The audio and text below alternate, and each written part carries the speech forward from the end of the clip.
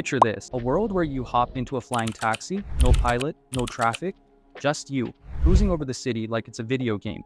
Sounds like a sci-fi dream, right? But it's not. China's got pilotless flying taxis ready to take off, and it's happening way faster than you'd think. But what about Europe and the USA? What's really going on behind the scenes of this race for the skies? And why is Europe so far behind? Stick around, because by the end of this video, you'll have the full story, and maybe even rethink your next flight to Europe. But before we go any further, do you know which company has sold the most flying drones in the world? Is it DJI, Skydio, Parrot, or AeroVironment? Drop your answer in the comments below. In a truly groundbreaking moment for the world of transportation, China has just taken a giant leap toward making flying taxis a reality. In April 2025, China reached a major milestone in the development of urban air mobility by officially approving the use of pilotless flying taxis. This approval is a game changer in the world of transportation and a major leap forward in the field of autonomous vehicles. The Civil Aviation Administration of China gave the green light to E-hon, a prominent company in the flying taxi space, allowing them to launch commercial operations with their EH216S model. What makes this so groundbreaking is that this flying taxi is completely pilotless, operated autonomously, with no human on board to control it. E-hon's EH216-S had already received its production certificate in 2024, which made it the first autonomous aerial vehicle to be authorized for large-scale production. But the move in April 2025 to approve it for actual real-world commercial use is what really opens the door for these types of flying vehicles to become part of everyday life. This is not just a technological achievement, but a crucial step toward transforming how people will get around in the near future. The EH216-S is fully electric and can take off and land vertically, so it doesn't require traditional runways. It's designed to transport people quickly and efficiently, bypassing traffic and offering a more eco-friendly alternative to ground transportation. This approval is a clear signal that China is serious about pushing the envelope when it comes to urban air mobility, and it positions the country as a leader in this rapidly growing sector. With this pilotless flying taxi now officially approved, China is paving the way for other countries to follow suit. These flying vehicles aren't just about innovation for the sake of it. They're solving real-world problems like urban congestion and pollution. Imagine a future where hopping into a flying taxi to skip traffic jams becomes as normal as taking a ride-sharing service today. But this news will send shockwaves across the entire pilotless aviation industry for a couple of reasons. This is massive news for a couple of key reasons. First, it shows the world that flying cars, once a staple of science fiction, are now a legitimate, functional part of the future of transportation. China's low-altitude economy, which includes drones and eVTOLs, is expected to be worth over 2 trillion yuan by 2030. That's not just a cool piece of tech. It's a major economic shift that will create jobs, boost industries, and transform urban mobility. Secondly, it highlights the speed at which China is integrating this new technology. The country is not only testing these flying vehicles, but also actively rolling them out for commercial use.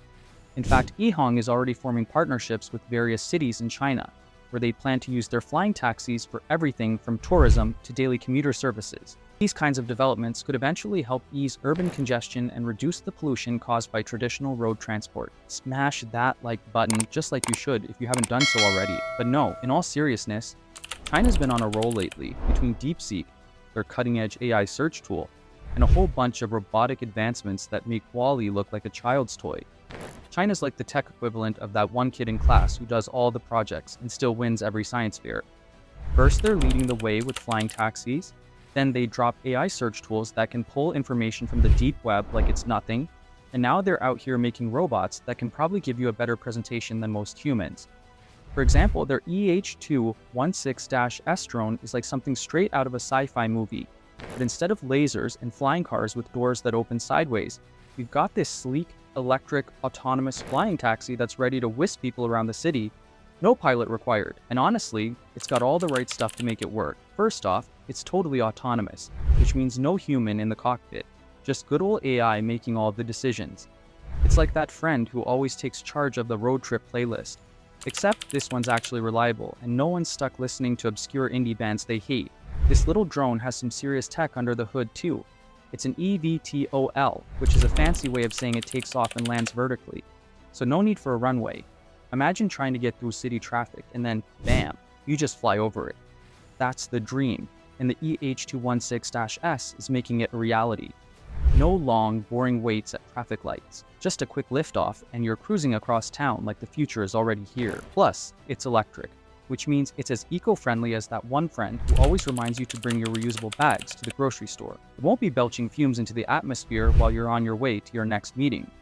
Now, this thing doesn't mess around when it comes to safety either. It's got so many fail-safes built in, it's like the drone version of a seatbelt, airbags, and a bubble wrap suit all rolled into one. Collision avoidance? Check. AI that knows how to steer clear of obstacles? Double check. So when you hop on, you can feel safe, even though you're floating a few hundred feet above the ground in a glorified drone.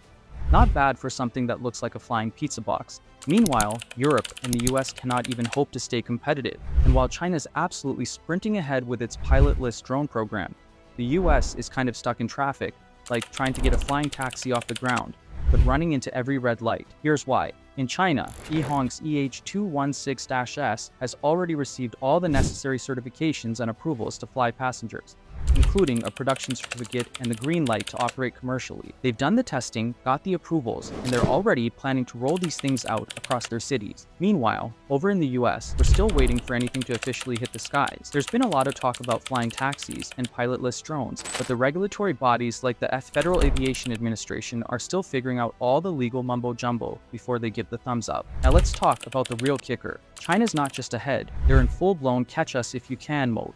The US is cautious, and rightly so, but in this case, caution is sort of working against them. China's rolling out autonomous flying taxis in a way that makes them look like the future's already here. They've got public and private partnerships locked down, with cities like Guangzhou already on board to integrate flying taxis into the infrastructure. Meanwhile, in the US, the FAA is still bogged down with figuring out how to regulate everything, from air traffic control to ensuring these drones don't end up as traffic hazards in the sky. And don't even get me started on Europe. Oh, Europe. They're kind of playing catch-up, aren't they? While China is out here approving pilotless flying taxis and preparing to dominate the skies, Europe's latest innovations have been a bit, well, less futuristic. The latest major contribution to the tech world from Europe? Those infuriating, unremovable bottle caps that nobody can seem to get off without a struggle. Meanwhile, China is launching flying taxis and testing autonomous drones that could transform transportation in a matter of years. Europe, well, they've been busy with other things, like drone races. Yes, you heard that right. Europe's big move in the drone world is organizing drone races, which are fun to watch, no doubt, but not exactly setting the stage for the future of transportation.